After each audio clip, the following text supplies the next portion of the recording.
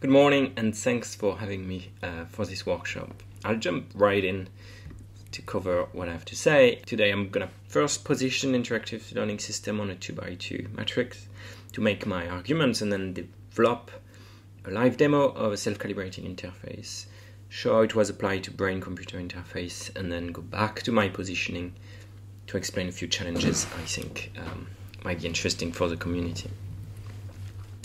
So my positioning starts with, on the x-axis, on the side you have an interactive system where the user has to learn how to use it. It's kind of, I want to teach a machine, but the interface to use it, I have to learn it as a user.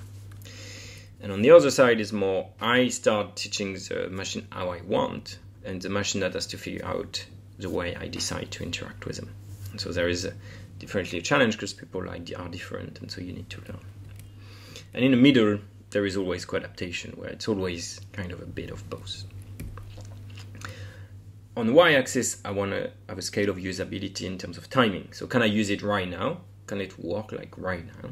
Or do I have to have through a series of steps until we kind of converge to either I learn how to use it and it takes me some time, or the machine learns to understand me, but it takes the machine some time.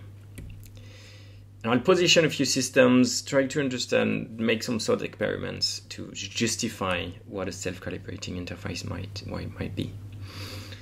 So some examples on the top left, you have classical app where it's easy to use. The user just learns how to use an app, but it's made to be used immediately. In the middle, you have something a bit more complex, like a remote control, where you have a few buttons that you don't really know what they mean. You need to learn. And the extreme case is like a cockpit of a plane, where you take years, literally years, to learn to use it.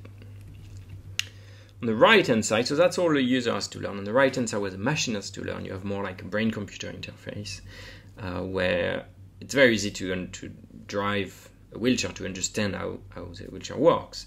But the machine needs to understand how your brain works. Right? It needs to understand how you're going to say to him, go forwards or go backwards. And that's different for you and for me. And it takes quite a lot of time to calibrate. So we're in that corner. And I want also to specify that not all machine learning is on the right side. Right? Any interface that has a pre-trained machine learning model that has been trained on millions of data of everyone and uses like something we have as a shared experience, like language, like English.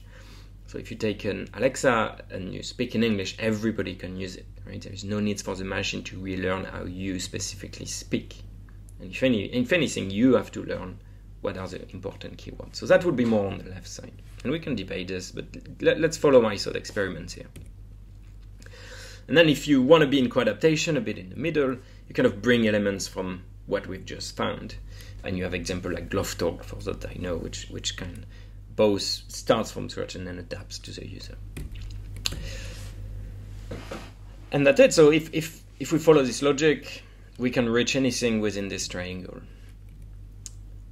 And I want to go a bit deeper in that to show that there is some sort of, as an assumption I'm making, there's some sort of underlying ideality of how this space looks like. So if we take a device like the TV and a remote control with buttons, we could do some experiments, user experiments. We could go and see experiments and ask them, what do you think of this device? So we build one and we ask them, do you like it? Is it efficient or is it hard to use? One such device could be a remote control with very simple, just directional control and a confirm button. And they'll use it for a while. It would be really easy to use immediately. But in terms of power, it would be limited because there's some function that will be really cumbersome to find and use, will take many clicks. On the other extreme, you have a remote control with every button possible for everything the TV can do. And that would be cumbersome because you'll have a very steep learning curve to use this. On the right-hand side, you'll have a blank remote control where you'll be asked to tell what every button is supposed to do. So it comes totally blank state and you program it yourself. That would be really cumbersome, of course, because then you can't really start using it before a certain time. And on the top right is something a bit more evasive that we are not used to, and I hope to show you a demo of what this might be later today. And that would be a device with just two buttons where you just start using it. You don't know what the buttons are supposed to do, but as you use it, the machine learns what you want to do and kind of does it. and you know, it would adapt like you and me would have the same remote, but it would not work the same way. If I take your remote, I would not be able to use it because it's tailored to you.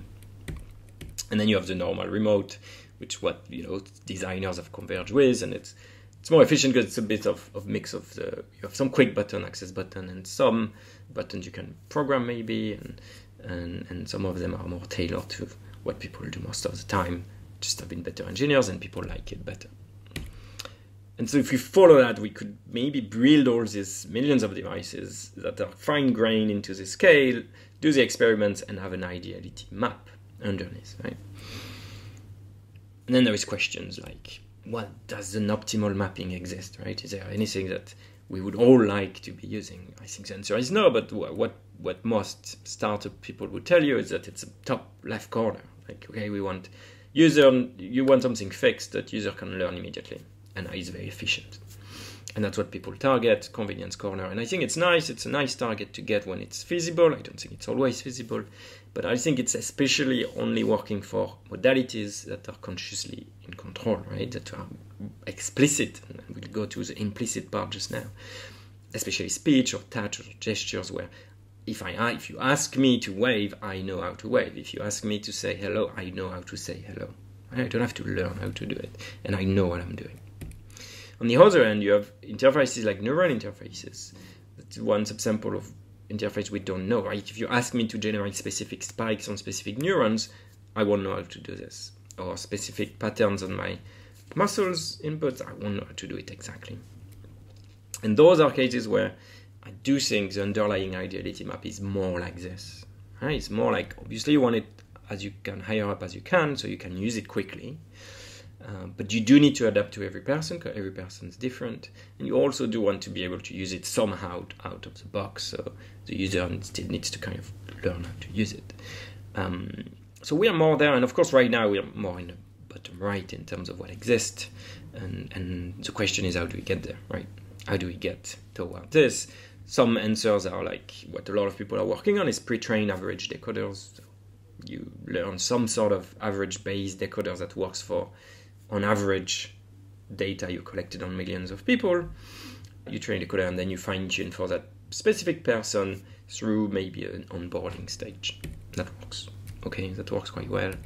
But the question is how, you know, as a scientist, as a curious person, how can we go further than this? Because sometimes a pre-trained just won't work, right? Just some people have opposite way to use it. People use the mouse scrolling up to go down or down to go up, or, you know, people have just inherently different ways to approach problems. And the question then is, where is this other corner that I've not touched yet? And I don't have the clear answer of what that is. I don't have a clear example. But I know that from work I've done and work I've seen, that it has to do with some sort of measure of users' internal consistency. And that means that one definition that you could think of is that users perform similar actions to mean similar things. They are somehow internally consistent with themselves, like they have a mental model of what to do and they do it in repetition. And another definition of consistency is by defining the opposite of like being a lack of contradiction. It's like users more likely won't contradict themselves. That's something that can be debated, and I know we have interesting talks today on this topic. But I want to stick with that for a minute and show you how this has been put to use recently in different works. And I selected 4 works that I've put in the corner. They're all really on the same spirit. First one is called First Contact. It's been last year in RIPS. And what they did is they really tried to control a rover with your hand. So you have a controller between how you move your hands and how this rover move. And they evolved this controller, but without a reward function that is explicit on a task, right? Without saying, we're going to evolve the best controller so the lander doesn't crash now. They said, we're going to evolve the best controller so that we're going to maximize mutual information between the movement that the user is doing and the kind of state transition, the movement of this rover.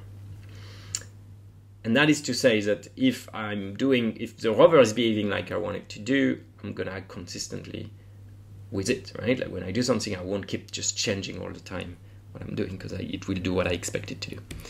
And sure enough, they did that, and it worked. Like they did have to give them a task to test, but it was not incentivized on that task, and they could successfully land the rover about 50% of the time, which is great improvement from baseline. Second work is the architecture builder problem, 2021, that I think has been published also ICML or another similar conference, where you have an architect and a builder, and there they kind of simulated both sides. You have the teacher and the learner in the room, but they only can communicate through unknown signals, right? So they don't know what the signal means, and all they could rely on is some sort of other metrics, like some sort of internal consistency. It's hard to analyze what was going on because it was a setup that was incentivized at a level that's not that explicit. But if you go and look into the supplementary materials, they have a figure that shows the evolution of mutual information. And the observation is that mutual information increases, which makes sense, but that could have been the target maybe of what they are doing, like the other work did. Then we have interaction-grounded learning, which is a work of Microsoft Research, and I think Paul is talking today, which might explain this further. I'll be honest that it's a very technical paper, a lot of math.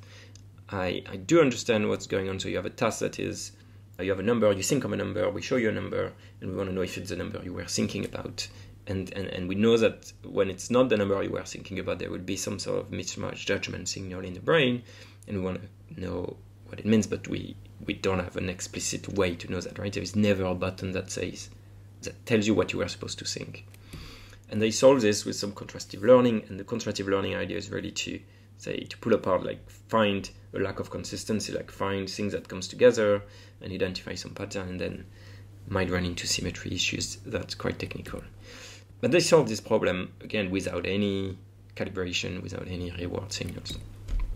That is known, that is. And then we have work on self-calibration. That's my work and work I've done previously. So with Pierre-Yves, that's probably in the audience today, and other people you might know. And I have different setup, but in that case, it's mostly trying to get somewhere on a map or trying to type a specific number. You have a specific target, and you do a turn taking with the machine to get where you want to go or to write what you want to type. So it's slightly different setting than the other before. It's more turn taking. And the way we solve this is to we have a set of hypotheses of what you might try to do, and the way we print out without having an explicit ground truth is to identify what's a more consistent classifier, which is what, in a way, where is a lack of contradiction. And that's why I want to demo you. I define a self-calibrating interface as one that can identify users' intent without knowing how to classify their behavior. So there's a paper on arXiv that really does a walkthrough on how this works, and there's a lot of demo online where you can try it at home. So if you're curious, do have a look. I'm going to run you through the interface. It's a very simple interface where you type a code on top. You have numbers displayed, but you don't click on them. They're just for information, and the machine just displays information, which is a color. And you vote. If you type a 1, you want to vote for it's yellow, like you tell him it's a yellow. And the way it works is if you want to enter the first digit inside the machine, all digits are possible. The machine shows you color on the digits. You vote, you say yellow, and so we can say it's not the gray one. So we can update the model of which one there is, and we refine this further step by step by changing the coloring according to what we know, and slowly we can get to one answer. Okay? That's how it works when we know what the button means. Of course, that's where the challenge is. I'll do a demo just to make sure we agree and we align of how this works. I'm going to type a 2, and I'm going to do gray, gray, yellow. Just type the 2. If I want to type a 6, 6 is gray, I do gray, yellow, I'm looking at 6, gray, gray, and I'm just typed a 6. So that's how the interface works. And that's the easy bit. It's pre-calibrated. Right? So we know what the button means. So where is the self-calibration part in there? Well, what you have to do is you have to remove one of the information, which is what those button means. So when I'm talking to you, I need to not know exactly what you're saying. So I remove the color on the buttons. And I'll go even one step further. I'll not even use buttons, I just let you draw something. And so imagine that for yellow you want to draw a cross, and for gray you want to draw a circle. But you're free to do that, because that's on the premises. I don't have to know in advance what you use. So maybe you'll use a Y for yellow and a G for gray. maybe you'll use a G for yellow and a Y for gray, because that's what you want to do, or or whatever. You can do whatever you want, and that's what self-calibration is you can start using it, you don't know what it is, and the machine will still figure out both what you're trying to do and how you're trying to do it. Let's do it. That's the interface. You can try it online. I'm going to do, I'm going to do type 1, and I'm going to do a cross for gray. Right, so 1 is gray, I'm doing a cross, and for yellow, I'm going to do a circle. I'm doing at yellow, and I'm going to do a circle. 1 is yellow, I'm going to do a circle. 1 is gray, I'm going to do a cross. 1 is yellow, I'm going to do a circle. And obviously, you see how my circles are imperfect, but it doesn't matter. My gray are crosses. I'm confident, and it worked. I just typed 1, what I told you I was about to do, and look at what the machine found out. The machine found out that I was doing crosses for gray and circle for yellow. That's kind of magic. I invite you to read the paper. I'm going to do it once more, different side. I'm going to do a 7. I'm going to do a G for gray and Y for yellow, just for remember it. 7 is yellow, I'm doing a Y. So yellow, I'm doing a Y. I'm looking at 7, I'm doing a G. I'm looking at 7, I'm doing a G. Looking at 7, I'm doing a G, it's gray. I'm looking at 7, it's yellow.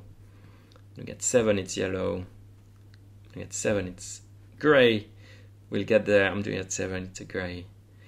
7 is yellow. Takes a bit more time. I'm not saying it's the ultimate interface yet, but look, I've just typed a 7, which is a different number than before. I'm not cheating. And I use the same interface, different ways to express what I wanted to say, and the machine understood both. So that is getting closer to what the top right corner is. If you're interested, I have very nice visual tutorials available online if you read that paper or ask me, that explain you how this works. That is what we apply to brain-computer interfaces, so more complex problems. We have a paper on simulated data from 2014, and we have a paper on real data from 2015 that shows you that it works live with users and in real time. So what is this telling us? It's telling us that, yes, I think with recent work we can get a bit closer to this part on the top right corner. On one side, people have tried to maximize mutual information. On the other, people have tried to identify most coherent hypothesis by sorting out consistency. I'll have a look at those papers to get an idea of what that is. But I think there is still a limit, right? On one side, it takes time. It's just slow because we have to go through the process of iterating to find the best hypothesis, right? Like one hypothesis at a time, because that's what we display. We have to interact with it. So it's slow. Right, so really those are probably a bit slower, like a bit lower on the scale. But on the other side, we have somewhat that there's no direct control, like you're kind of doing a back and forth, you're just reacting to what's happening, you're not in control really. And that is not, also that it's not really natural, right? That's a limit to how immediately usable it is, because you have to go through this turn taking, and you cannot, the machine has to wait that it understands to actually do something, right? The digit is not shown after a few steps. It takes time, which in a way it makes sense. It's a hard problem, but could we do better? Could we do better? So how do we get here? And that's my challenge for the community. And to conclude, I want to say that what's next for me is that I'm trying to work on EMG signals from this nice sensor with dry electrodes. I'm trying to use that to do a direct control task, and I have some partnerships already in place with Imperial College on new, innovative mathematical methods to analyze those data that might make it easier for the downstream self-calibration task. And if you're in the room and are interested in this as an industrial partner or an academic partner, please do reach out. My contacts are here. And if you want a feedback on this talk, there is also a feedback form, or get in touch. Thank you.